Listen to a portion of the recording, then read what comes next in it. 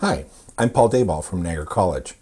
This is a small tutorial on how to do some fundamental word processing using Microsoft Word. We're going to work on a basic two-page document with some tabs in it.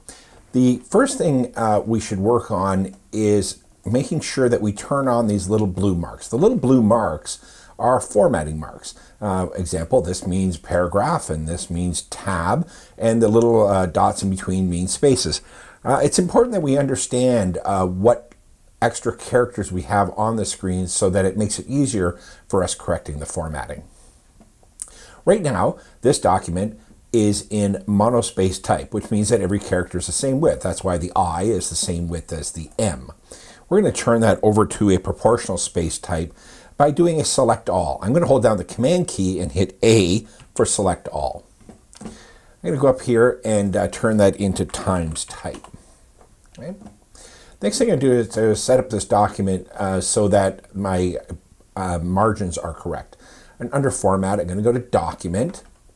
And my Microsoft Word is set up in inches, and yours may be set up in centimeters. But it doesn't really matter, because what if I type 0.5 and then I put the double quote mark, it'll automatically convert that to whatever system you're set up in. So it would convert it to centimeters for most people. So I'm going to put 0.5, and then here I'm going to put 1 and then the double quote mark. And you'll notice that I'm using my tab key to move through all of these various input areas. So if I just keep tabbing down, I can put 1 and the double quote mark, and that's inches. Now my document gets set up, and that'll look a little better when we're finished the document. The top two pieces are going to be in a sans serif type. I'm just going to use the basic Helvetica. They are going to be both Helvetica bold, so I'll make them bold right now. The top line is 24 points, and I will go up and type that in. And the bottom line is going to be smaller at about 12 points, and that's what goes right here. Those are going to be right flushed, and right flush means that it lines up on the right hand side and is ragged on the left hand side. So that is right flush. I'm going to put some space after because I'd like to put a line in here. So I'm going to just select a little bit of this, and since I'm going to do paragraph formatting, I don't need the whole paragraph, just a portion of it. I'm going to go to paragraph format, and I'm going to put some space after. Here I'm going to put a space of 24 points. It's much better to do this than just hit line returns or returns on the keyboard, because now we have total control. So if we don't want as much space, we can make it 20 points, let's say, or we need a little more, we could make it 28 points. And that's how we put that space in there. I'm going to draw a line here. Normally I would do this right at the end, but I'll do it now while I'm here. I'm going to draw a line by going to Shapes, Line here. And to draw the line, I'm going to start here and work backwards. It doesn't really matter which way I go with my line. The key here, though, is to hold the Shift key down. I'm going to hold the Shift key down on my keyboard and then click and drag and then let go of the mouse first. And that way I get a nice straight line. See, even my mouse moving up and down doesn't make the line unstraight. I'll put it there. Now, I've got the line selected. I just need to nudge it over a bit. But if I just push the nudge key, the left-right arrows on the keyboard, you'll notice that it moves a whole bunch. So I'm just going to just move it over ever so slightly. So I think we're kind of stuck where it is right now. Microsoft Word, not the easiest to draw in. But that'll be good enough for what we're doing. The next couple lines are going to stay in times, but we're going to make them bold. And here we're going to use the centering, and we're going to center it right there. The top line is going to be 20 points. You can see that I do that over here, and I hit the tab, and it just does that. And the bottom line, now you'll notice here I am selecting the entire line because I'm doing character formatting. This one is going to be 18 points, slightly smaller than the one on top. And it's going to be italic. So it's a times bold italic. Now I want to get a bit of space after this one. So I'm going to select this, go up under Format the Paragraph, and I'm going to put some space after of 12 points.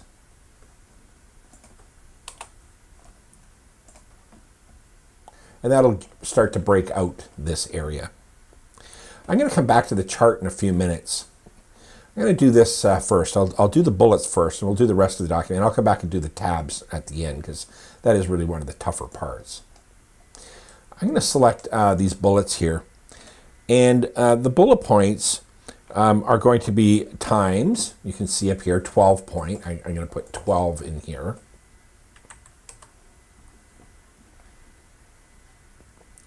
And you'll notice that I have the bullet, which is option 8, and a tab character. Tab character is important to make the bullet actually work. How I'm going to do this, I'm going to pull the bottom part across. Now let me explain to you that the top part here is first line. It controls everything on the first line of a paragraph. The second part is what's called a hanging indent. It controls everything after the first line. And in this case, it controls everything after the bullet. And the bottom part is a left indent, and it controls everything. So I'm going to go over a little ways, and then I'm just going to pull the top back, which will pull my bullets out. And see, now I have total control over how far away those bullets are from that. And that looks pretty good there. Now that I've got that done, I have a couple more bullets that I need to do that to. So what I'm going to do is I'm going to select this, and I'm going to go up here. It's up here, and it's the copy formatting. I'm going to copy this formatting, and I'm simply going to select all this, and it should do that formatting. Now, interestingly enough, it did not do the indent here. And it shows it up here, but it doesn't actually do it. And I've noticed sometimes on Microsoft Word it does, and sometimes it doesn't. So here, it is not working totally correctly. So you might have to actually do it again on some of them. Okay, so I'm going to select all of that. I'm simply just going to copy this over. I'll pull this across and pull this back. So the formatting doesn't always work, and that's why in the next lessons I'll be showing how to use style sheets that really do make that work. Okay.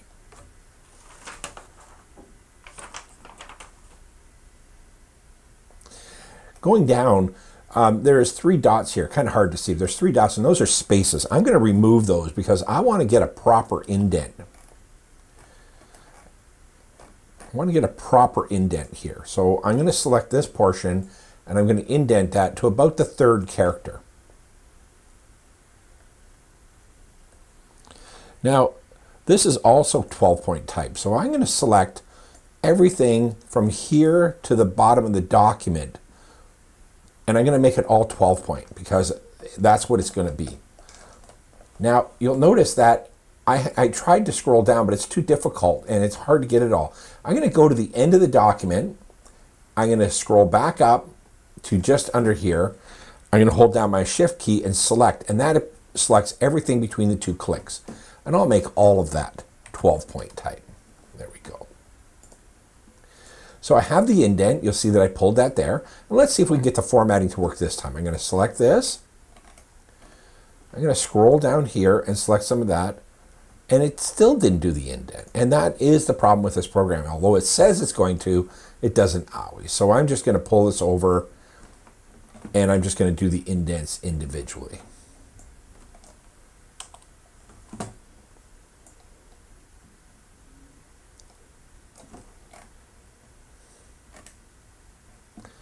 I'm going to get rid of the spaces. And I've got a few of those. I'm going to select those 2 paragraphs and just pull it over to do the indent to about the 3rd character. So I'm thinking that's about there.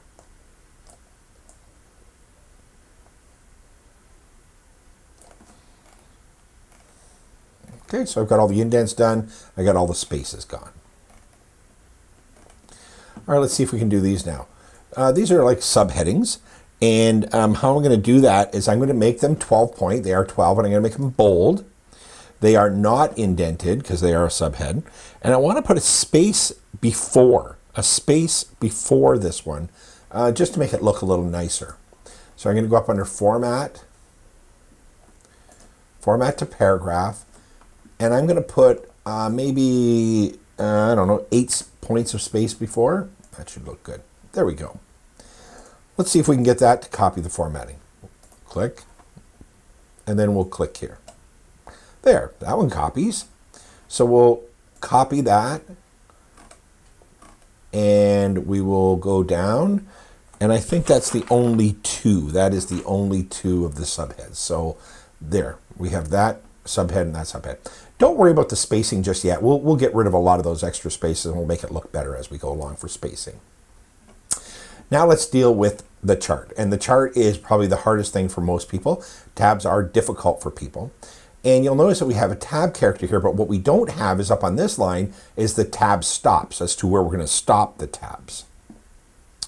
This chart is all going to be 10-point type. So I'm going to select all of this chart, and I'm going to make it 10 points.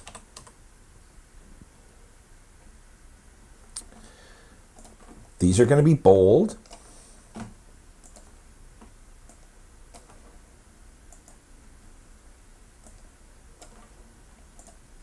And the first line is going to be bold. Now, we could start by lining up these first, the subheadings. But really, I think I'll start with the numbers because those are the hardest part to do. And then the subheads will just line up over top of those. It's not that difficult. I'm going to indent this a little bit by pulling the bottom. That gives me a left indent. And I'm just doing it by eye. It kind of looks okay there. Here's the trick, though.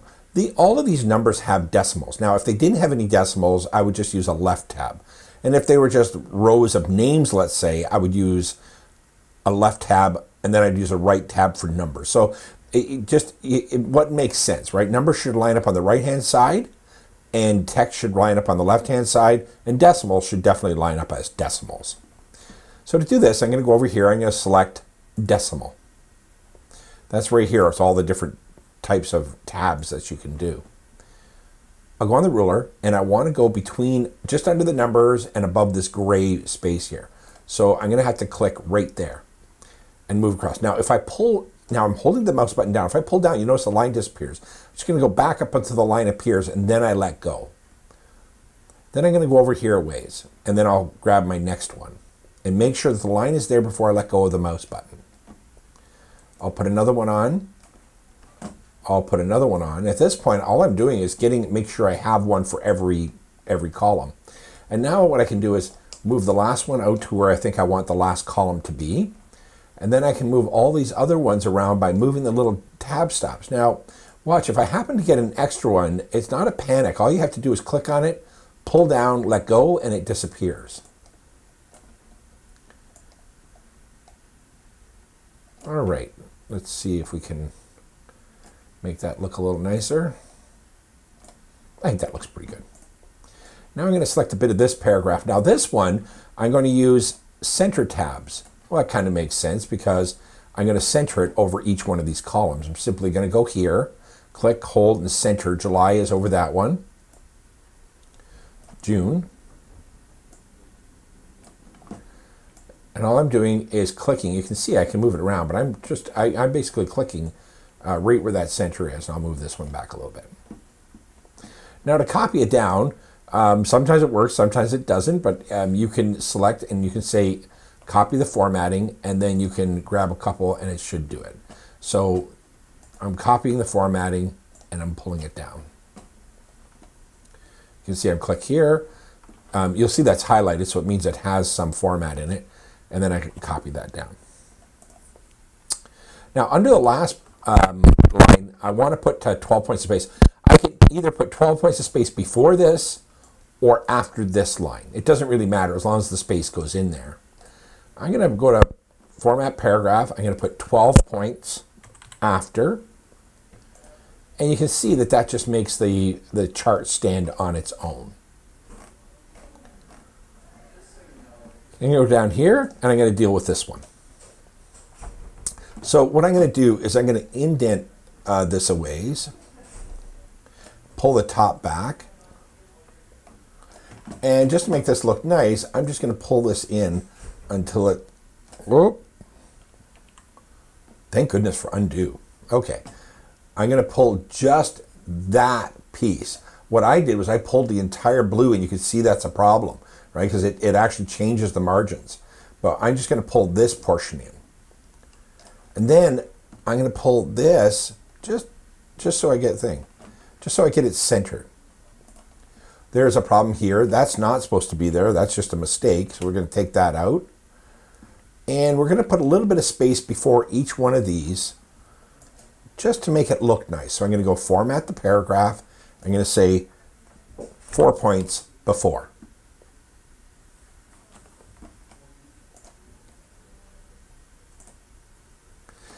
Well, I only have this one problem, and I'm simply going to hit a return here to push that to the next line. Sometimes that's the only way to really do that. I guess we could do it through formatting and stuff, but it kind of looks right. And there you go. Document all done. Some basic Word formatting.